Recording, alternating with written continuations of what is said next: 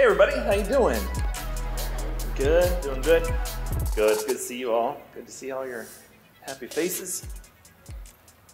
Hey, so the plan for today is to take a break from Ecclesiastes. I felt like being real sad after church today, sorry. We're going to take a break from that series and get into this, what the scriptures teach about baptism. Because when I'm done, we're going to do some baptizing. And we're gonna invite you to come down and get in the water today if you would like. Anybody would like to. You do not have to go through a class. You do not have to sign up. We have some towels and changes of clothes for you. If you are ready to step into that and follow Jesus, open invite today, okay? After I'm done. You can't just go jump in there. But maybe there are some questions. Like for starters, what is baptism? What's the point? What actually happens in the waters of baptism? Let's begin in Matthew 28. Let's look at how Matthew kind of frames the end of Jesus' story. Look at 28:16. It says, "Then the 11 disciples went to Galilee, to the mountain where Jesus had told them to go. When they saw him, they worshipped, but some doubted. Then Jesus came to them and said, 'All authority in heaven and on earth has been given to me. Therefore go and make disciples of all nations.'" Now the word disciple, there's no kind of word equivalent for disciple in English. The closest word we probably have is apprentice, really. The concept of a disciple or an apprentice comes right out of first century Jewish culture, where disciples would follow around a rabbi all over Israel, learn his theology, his teachings, learn how he reads the Torah, copy him and mimic him and shadow him, and then in time carry on his teachings into the world.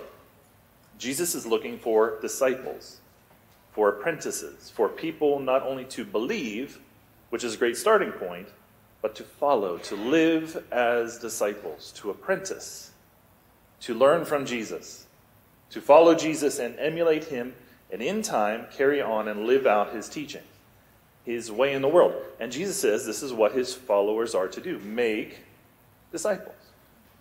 Well, the question becomes how? He answers. He goes on. He says, "Baptizing them in the name of the Father and of the Son and of the Holy Spirit. And after that, teaching them to obey everything I have commanded you, and surely I am with you always to the very end of the age." So 2 things about how we make disciples. First off, notice, starts with baptism. That is like how the entire journey of following Jesus jumpstarts. You step into the waters, and that sparks your life as a disciple. But notice next he says, baptizing them in the name of the Father and the Son and the Spirit. What does that mean, that phrase, in the name? And well, that shows up all over the New Testament. Let's turn over to Acts. In Acts, an amazing event goes down. The Spirit of God falls on the early Jesus followers in Jerusalem. The entire city looks in on awe and wonder what's going on. And out of that, Peter, one of the disciples, stands up and preaches the gospel. The good news that Jesus is Lord, that the crucified rabbi from Nazareth is now the king of the entire world, that his kingdom is here and his kingdom is coming in fullness, and one day he will return to put the world right. And you will either enter into that kingdom as sons and daughters of God, or you'll be shut out. And you can, by faith, be saved and step into that kingdom, not only in the future, but here, now, today. Peter preaches that, the gospel, and look what happens, Acts 2:37. It says, "Peter's words pierced their hearts. They said to him and to the other apostles, 'Brothers, what should we do?' Peter replied, 'Each of you must repent of your sins and turn to God and be what? Baptized in the name of Jesus Christ.'" That's how you respond to the gospel. You step into the waters of baptism. You go under the waters, and in doing so, express your confession, your repentance, and your faith in Jesus. Look how he says that. He says, "Repent of your sins and turn to God and be baptized in the name of Jesus Christ." Okay, what's that mean, that in the name? So on one level, it simply means into the name of Jesus and not some other would-be deity, right? You're saying, listen, I follow Jesus. He's my king. He's my God. He's the one I follow. But on another level, there's a far deeper meaning to that phrase. Into the name of. It also means into the sphere or the reality of Jesus. The idea in theology is called union. So that's kind of a technical term used by theologians for what happens when we are saved. And that is that at that moment you are saved, you are made one with Jesus. That you are in Christ or in the sphere of Jesus. When that happens, the union of salvation, at that moment in time, everything that is true of Jesus becomes true of you. So Jesus' perfect access to God, his righteousness, his blamelessness, if it's true of Jesus, is true of you. And Peter says, repent and be baptized, submerged under the water, into the name of, or into the sphere of Jesus, where you get union. You are one with Jesus. And look at what happens out of that. He says, be baptized in the name of Jesus Christ for the forgiveness of your sins. Then you will receive the gift of the Holy Spirit. This promise is to you, to your children, and to those far away. So anybody, no matter your background, no matter where you're from, no matter how screwed up you think you are, or you think your story may be, Peter says, when you are baptized in the name of Jesus, made one with Jesus, everything that is true of Jesus becomes true of you, and you get a double promise. One, the forgiveness of sins, and two, the Holy Spirit. That's what happens when you are baptized into the name of Jesus. You get forgiveness, your sins are washed away, you're made right with God, and you receive the Holy Spirit, the living, active, dynamic presence of the Creator. The Spirit of God moves into your being, into the deepest parts of your DNA. That happens, Peter says, when you step into the waters. Which is why verse 40 says, then Peter continued preaching for a long time, strongly urging all his listeners, save yourself from this crooked generation.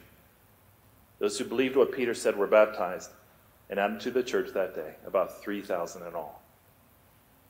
Now, Acts 2 is a really kind of a problem for theologians and all sorts of other passages like Acts 2, because it really raises all kinds of questions. Like, so what does that mean? Does that mean baptism saves you? Does that mean you need to be baptized in order to be saved? And for hundreds of years, men and women who love the scriptures have been back and forth. And one side says, like, baptism is only a symbol. Nothing actually happens in the waters. It's only kind of, and the phrase is an outward sign of an inward reality, right? It's only symbolic. Well, okay then, that can like turn real quickly into a religious ritual then, right? It's to a cold, mechanical, empty act of obedience, and really nothing more. Now the other side says, no, you're saved by grace through faith, you're saved by the gospel of Jesus, but baptism is not only a symbol, it is an action. Something actually happens in the water. Well, but the problem with that side is this slippery slope into, hey, if you're not baptized, you're not saved. And I would argue the truth is somewhere in the middle. Baptism is a symbolic act, meaning, yes, it's symbolic, hands down, absolutely. But at the same time, as it is a symbolic act, it's not an empty, external religious ritual. Something actually happens when you go under the waters and you come back out. So the best analogy I can think of is my wedding day. You married couples remember, you get to know each other, you get into a relationship, you fall in love. That's like the first 24 hours. You marry couples. Like, how many of it was like love at first sight for you? Okay, not many. Okay, like how many of you, what is now your spouse, they're kind of like they kind of had to grow on you a little bit? Okay. How many are you just finding out you had to grow on your spouse? All right. So and you start this relationship, you kind of fall in love, but eventually you get to a point in your relationship, you married couples know when you're ready to say, I'm with you for the rest of my life. And guys, you get down on one knee, you hold out that ring you cannot afford, and you say, will you marry me? But is that the end of the story? No. What really matters is what happens on the wedding day. And the wedding day is a symbolic act, like baptism. It's symbolic. The ring is symbolic. The white is symbolic, all of that. But it's an act. Something actually happened. You stand up in front of all your friends and family, in front of God, the creator of the universe, and you make vows. You sign legal documents. You get tax write-offs for the glory of God. It's symbolic, yes, but it's an act. Something actually happens. I would argue baptism is to your relationship with Jesus what the wedding is to your relationship with your spouse. And those of you who in a minute will come forward and follow Jesus into the waters, remember today. Write today down. Never forget, August 6th, 2023. The day you are baptized into the name of, into the reality of Jesus. Okay, so we're saying that baptism is a symbolic act. What does it symbolize? So turn to Colossians really fast, Colossians 2. Here Paul kind of explains and unpacks what all happens in the waters of baptism. Colossians 2:9. He says, "For in Christ all the fullness of deity lives in bodily form." So you do not get a more blatant statement than that to the divinity of Jesus. But if you think that's crazy, look at what he says next. "And in Christ you have been brought to fullness." Holy cow. Not only in Jesus all the deity dwells, okay, but in Jesus, in Christ, you and I have been brought to fullness. We have been brought into union with God. And that, by the way, that name in Christ is Paul's favorite name for followers of Jesus. He never once uses the name Christian. He never once calls you and me Jesus followers. Paul's favorite name for people like you and me who follow Jesus is those who are in Christ. And he goes on and he says, He, Jesus, is the head over every power and authority. In him you were also circumcised with a circumcision not performed by human hands. Your whole self, ruled by the flesh, was put off when you were circumcised by Christ, having been buried with him in baptism, in which you were also raised with him through your faith in the working of God who raised him from the dead. Notice what he says. He says that baptism is a symbol of death, burial, and resurrection. You go under the waters. Now, we're not going to hold you under there. Don't be scared. It's symbolic. But you go under, that's death. And you come back out, that's a symbol or a metaphor for resurrection.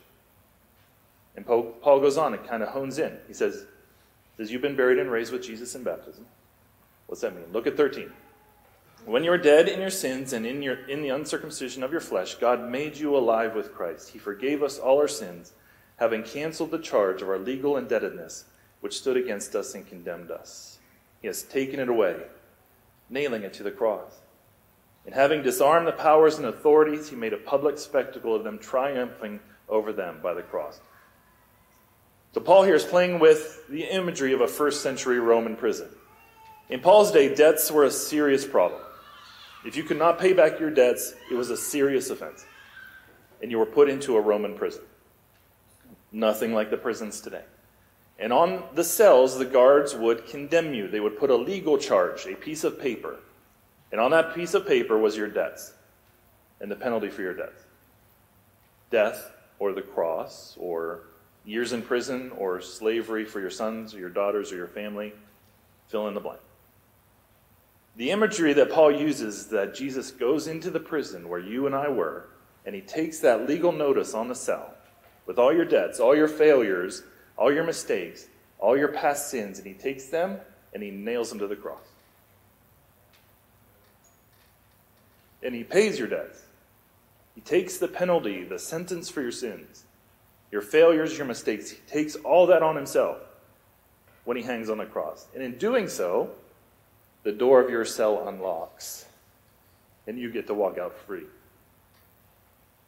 No more debts, no more sins, no more anything that condemns you. You're free. The point being, when you are baptized into Jesus, you get a new identity. The old you, the failures, the sins, your mistakes, that legal charge, Jesus has taken it away. The sins you have done, the failures, the adultery, the abortion, the lies, the deceit, your failure as a parent, the broken family, whatever. Fill in the blank. It's all gone. The sins done to you, the abuse, the rape, the betrayal, the divorce, the incest, the infidelity, the broken lives, the demonic powers at work in your life. It's all, and I quote, taken away and it's buried. The water's right there. That is, in a way, your coffin. Not to creep you out. But your sins, the old you, your failures, your past, it goes in there and it dies. And it gets buried. And it's all, I quote, washed away in the waters of baptism. And when you come back out, Paul says, you are a new creation. Paul goes on to say, the old you is gone, the new is come. That old identity, it has been buried with Jesus in baptism. It has been swallowed up. And you are now in Christ, in the sphere of God. Everything that's true of Jesus is now true of you. You stand and live and breathe in the love of in the favor of the living God. You get a new identity. Romans 6:4 says, we were therefore buried with him through baptism into death, in order that, just as Christ was raised from the dead, through the glory of the Father, we too may live a new life. You get a new life.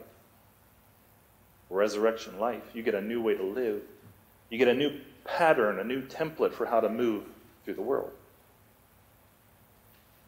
He goes on. Look at 5. It says, for if we have been united with him, so there's our idea of union, and a death like his, we will certainly also be united with him in a resurrection like his. For we know that our old self was crucified with him, so that the body ruled by sin might be done away with, that we should no longer be slaves to sin, because anyone who has died has been set free from sin. So much here, but look at that one phrase. Paul says the old self was crucified with him. That the old self, the old way to be human, that is gone. That is taken away. You now have a new self. You have a new way to be human. You have a new way to live. When you step into the waters and you start to follow Jesus, you alter your entire trajectory. Look at 8. Now, if we died with Christ, we believe that we also live with him. For we know that since Christ was raised from the dead, he cannot die again. Death no longer has mastery over him.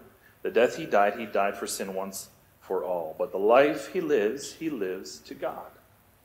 Paul's point is to live up, then, to who you really are.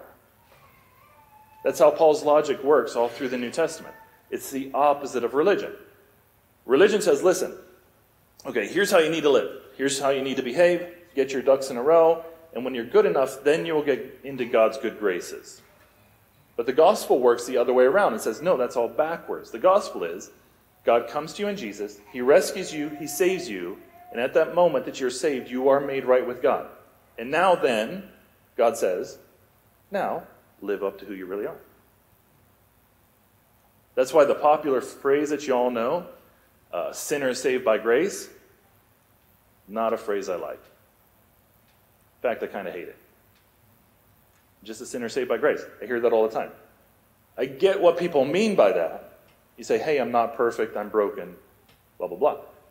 Did you know that not only is that phrase not in the Bible, but the only people that the Bible calls sinners are people in outright, flagrant hatred of God, right? Enemies under God's wrath. The Bible never once calls followers of Jesus sinners. Not once.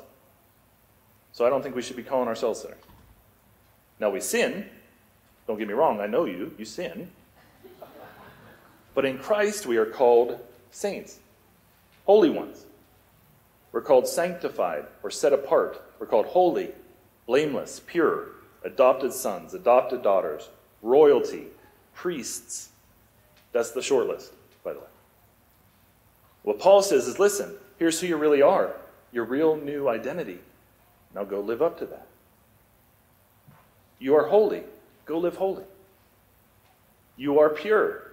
Stop messing around. You are blameless. Go live blameless. Again, my wedding. I remember that day. I was a 23-year-old dum-dum. But I was a husband. Did I know anything about being a husband? No. Ask my wife. Absolutely not. But I was a husband. And I'm going to spend the rest of my life living up to what is already true of me. Paul says, you sons, you daughters, you're holy, you're blameless, you're saved, you're pure. Now live that way. Don't go back to the old ways. Live the new way. Live the way of Jesus. Turn over to Galatians chapter 2. One more thought, then we'll get some baptism in there. Galatians chapter 2. Galatians chapter 3. Galatians 3:26. Says, "So in Christ Jesus you are all children of God through faith. For all of you who were baptized into Christ have clothed yourselves with Christ.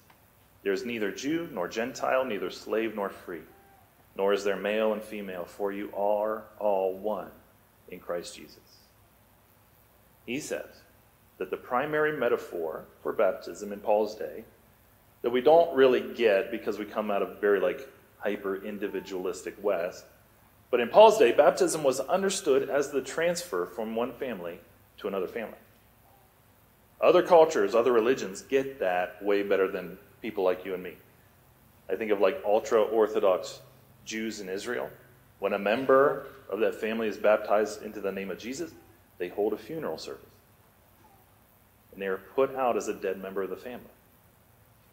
When people from kind of Islamic fundamentalist families are baptized into Jesus, if it's of the militant variety, the father and son will go after him or her and murder them. Because people from other cultures get, when you step into the waters, you're stepping into a new family. So, when you're baptized into Jesus, you get not only a new identity, not only a new life, but you get a new family. You become part of God's family. That's one of the reasons you have to get baptized. You don't baptize yourself, right? If anybody would try it, it's Americans who try to baptize themselves. You have to get baptized. It does not have to be by a priest, does not have to be by a pastor. As long as he or she is a Jesus follower, you're good. But it's something that is done to you. Why? As a sign that you're stepping into a family. And maybe you're here and you feel like you're alone, or you feel like you're out of place. You do not have to. Because the moment you step into the waters, there's neither Jew nor Gentile, neither slave nor free, neither male or female, neither Republican or Democrat, or urban or suburban, or white collar or blue collar. You fill in the blank. You're all just wet. And you're a part of a family. A family of disciples that loves Jesus, which spans the globe. We do not follow Jesus by ourselves. We follow Jesus together. So when you step into the family, when you are baptized into the name of Jesus, you get a new identity, yes. You get a new way of life, absolutely. And you get a new family. Praise God. But that's not even the end of the story, because now, you are now called to live as conduits for God to work through you. That means you get a whole new reason for living. You get a new identity, you get a new life, you get a new family, and you get a new mission. You get a new reason to wake up in the morning. No longer for your agendas or your desires, but now for the agenda of God, to rescue and redeem the world.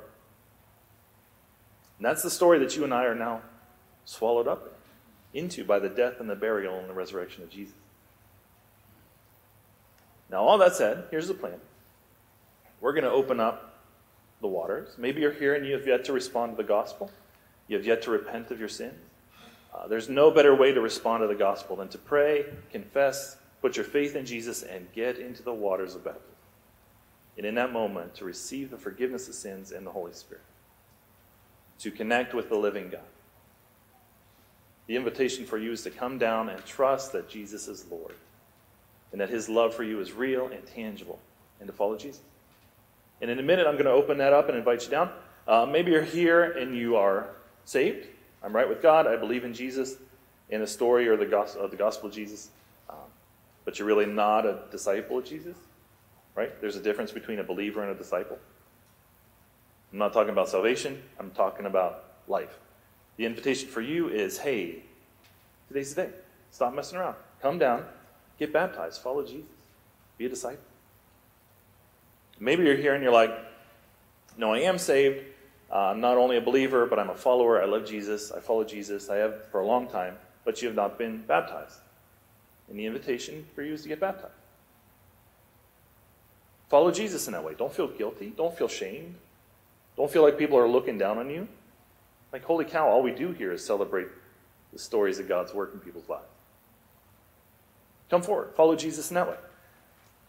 Maybe you're here and you came from a Catholic background or a Lutheran tradition or kind of a mainline Protestant tradition where you're baptized as an infant. And I want to be really careful. I don't want to say anything rude at all. But think about that for a minute. I think you would agree that it was maybe not a conscious decision on your part. Infant baptism is a nice religious ceremony. Nothing wrong with that. But biblical baptism happens when you're old enough to understand the gospel and respond to it. And what happened to you when you were an infant, it was a beautiful, moving ceremony for your family. God was there and present and happy in that moment. But he invites you to come forward and be baptized as a conscious decision. The invitation is open. Come and repent and be baptized. Those who are scheduled to be baptized today, and those who want to come to get baptized today, come on down. We got towels and dry clothes you can wear home. We'll figure that all out. Just come. For the rest of us who say, listen, I believe in Jesus, I'm saved, I follow Jesus, I'm already been baptized, we're a family. And when somebody in our family gets married, you go to the wedding. So today, your job is to celebrate with your new family.